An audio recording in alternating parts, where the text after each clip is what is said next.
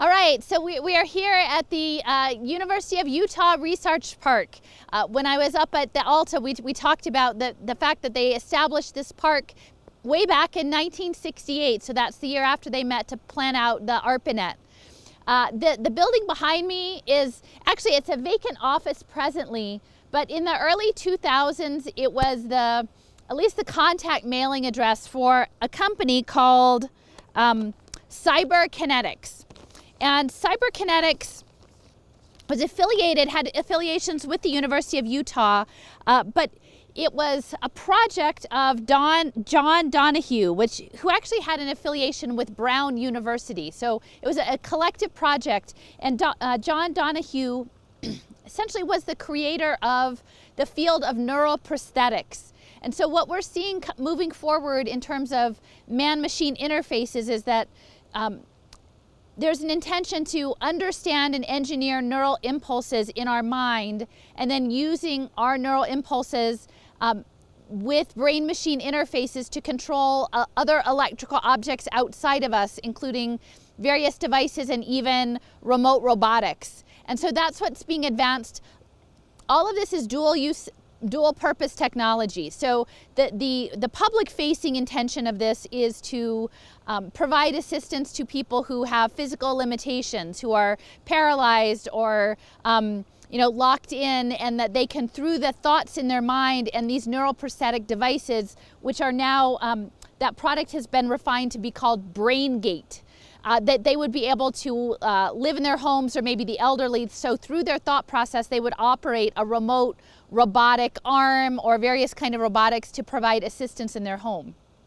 Now, what people generally aren't thinking about is that the next phase of globalization is remote robotic labor, telepresence labor, and at the moment they're still having people put on VR headsets and hold haptics and operate these robots.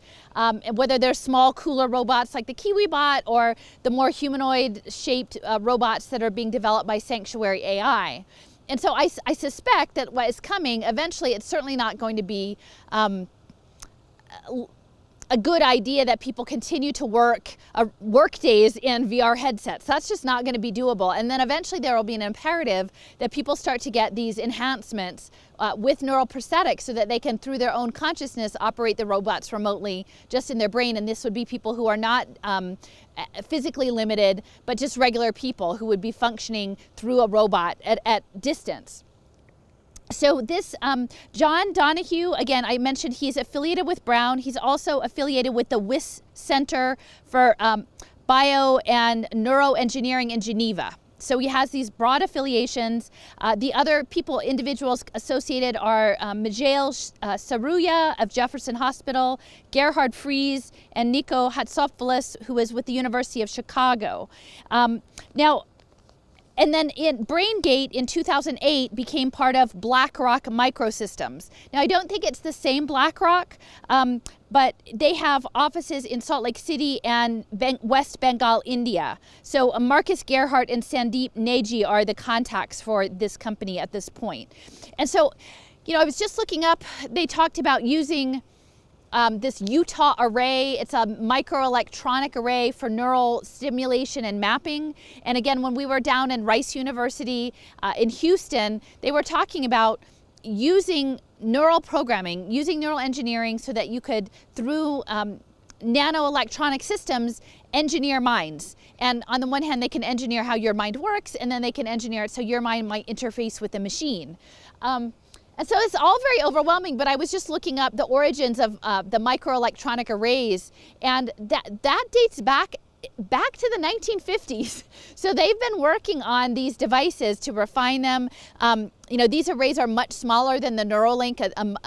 It's based on a similar technology, but less invasive. And so then there are many, many ethical questions. And again, this fits into what we were talking about in our attendance at the Transhumanism Conference.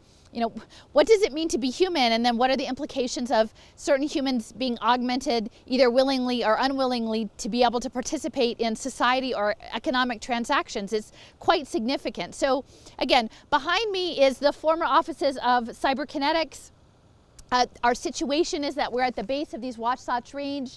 It's, it's snowing. We're in the proximity of the Powder research test bed for alternative like telecommunication array frequency research that's going on. We have the Powder falling on us right now. And then it's understanding our place in time, right? Because increasingly it feels like we're disconnected from the time. Our time is speeding up.